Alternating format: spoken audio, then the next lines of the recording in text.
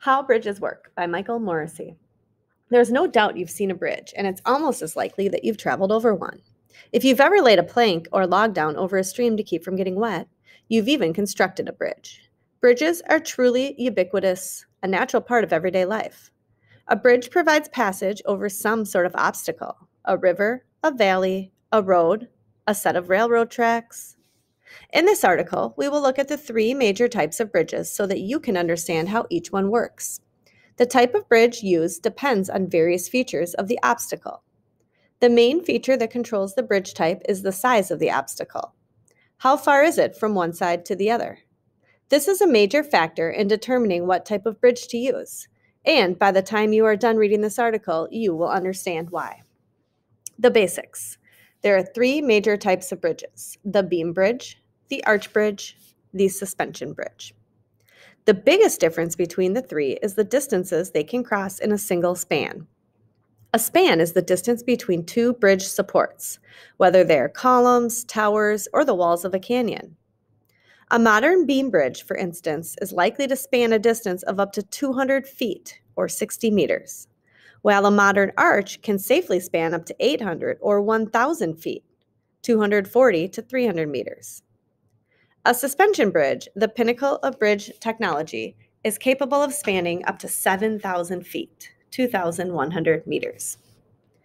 What allows an arch bridge to span greater distances than a beam bridge, or a suspension bridge to span a distance 7 times that of an arch bridge? The answer lies in how each bridge type deals with two important forces called compression and tension. Compression is a force that acts to compress or shorten the thing it is acting on. Tension is a force that acts to expand or lengthen the thing it is acting on. A simple everyday example of compression and tension is a spring. When we press down or push the two ends of the spring together, we compress it. The force of compression shortens the spring. When we pull up or pull apart the two ends, we create tension in the spring. The force of tension lengthens the spring. Compression and tension are present in all bridges, and it is the job of the bridge design to handle these forces without buckling or snapping. Buckling is what happens when the force of compression overcomes an object's ability to handle compression, and snapping is what happens when the force of tension overcomes an object's ability to handle tension. The best way to deal with these forces is to either dissipate them or transfer them. To dissipate a force is to spread it out over a greater area so that no one spot has to bear the brunt of the concentrated force.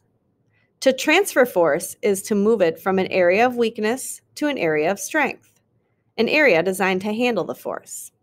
An arch bridge is a good example of dissipation, while a suspension bridge is a good example of transference. The beam bridge.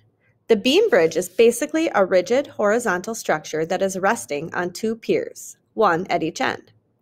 The weight of the bridge and any traffic on it is directly supported by the piers. The weight is traveling directly downward. Compression. The force of compression manifests itself on the top side of the beam bridge's deck or roadway. This causes the upper portion of the deck to shorten. Tension. The result of the compression on the upper portion of the deck causes tension in the lower portion of the deck. This tension causes the lower portion of the beam to lengthen. Example. Take a 2x4 and place it on top of two empty milk crates. You've just created a crude beam bridge. Now place a 50-pound weight in the middle of it. Notice how the 2x4 bends. The top side is under compression and the bottom side is under tension. If you keep adding weight, eventually the 2x4 will break. Actually, the top side will buckle and the bottom side will snap. Dissipation. Many beam bridges that you find on highway overpasses use concrete or steel beams to handle the load. The size of the beam, and in particular the height of the beam, controls the distance that the beam can span. By increasing the height of the beam has more material to dissipate the tension. To create very tall beams, bridge designers add supporting latticework or a truss to the bridge's beam. This support truss adds rigidity to the existing beam, greatly increasing its ability to dissipate the compression and tension. Once the beam begins to compress, the force is dissipated through the truss. Despite the ingenious addition of a truss, the beam bridge is still limited in the distance it can span.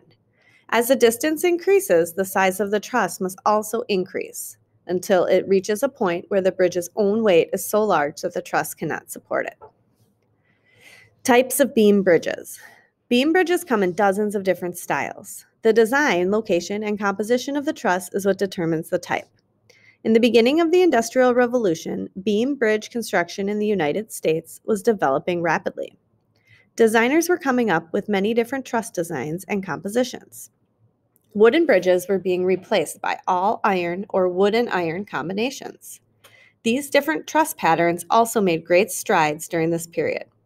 One of the most popular early designs was the Howe truss, a design patented by William Howe in 1840. His innovation came not in the pattern of his truss, which was similar to the already existing king post pattern, but in the use of vertical iron supports in addition to the diagonal wooden supports. Many beam bridges today still use the Howe pattern in their truss. Here's the roadway, right?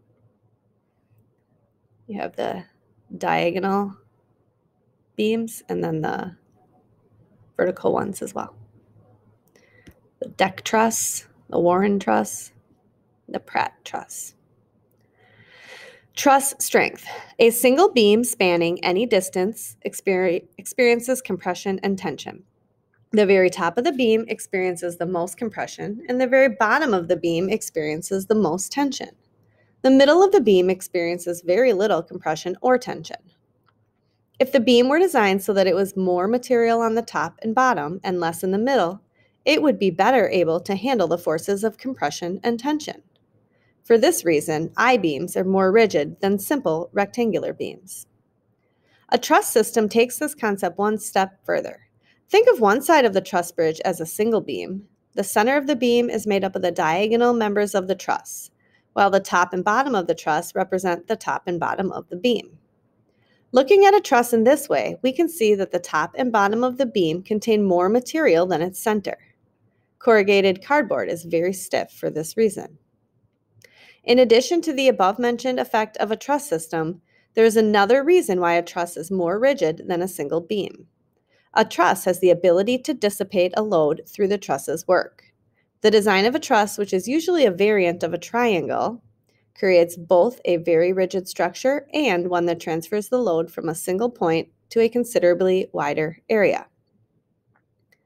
The arch bridge.